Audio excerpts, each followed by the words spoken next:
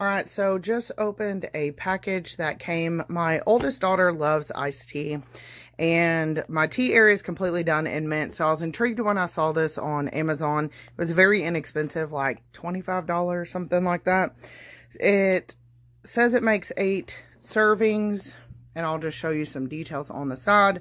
It brews tea or coffee, simple on off button, reusable filter basket, strength selector, mild to strong, 64 ounce pitcher included, which she currently takes her tea and boils it on the stove and adds water. So I was trying to find a better way to do that. So I'm gonna get this set up and just give it a try and see how good it is.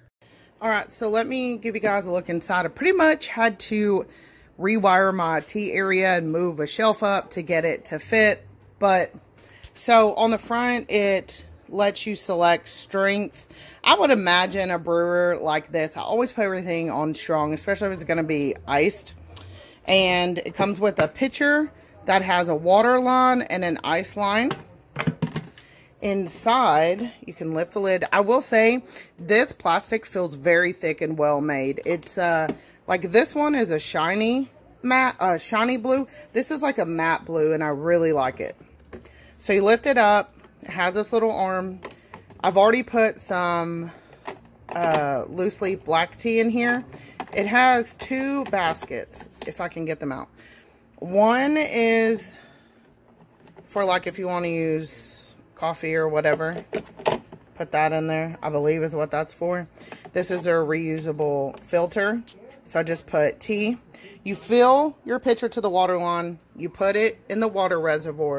Swing the little arm over. Click it down. It secures pretty nicely. On the side, it has a max fill line. You don't want to go over. And a brew button. So supposedly,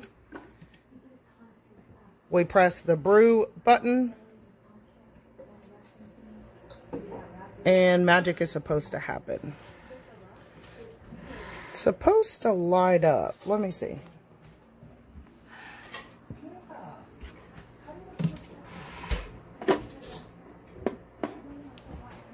Okay, so here we are. It has finished brewing. It actually looks pretty dark. So I'm going to go ahead and try this tea out. I'm going to try to pour this and film at the same time.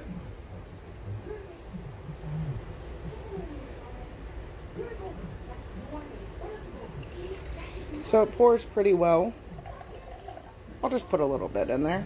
But yeah, the color actually brewed up pretty nice. Pretty nice. I'm not going to put that back in because it is still dripping a bit.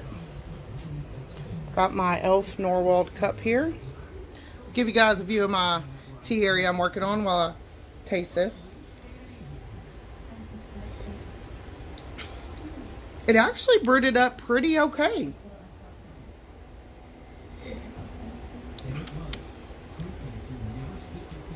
It's not that bad at all.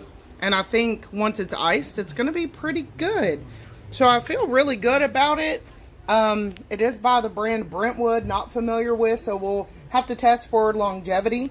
Overall, for the price point, it was not that bad.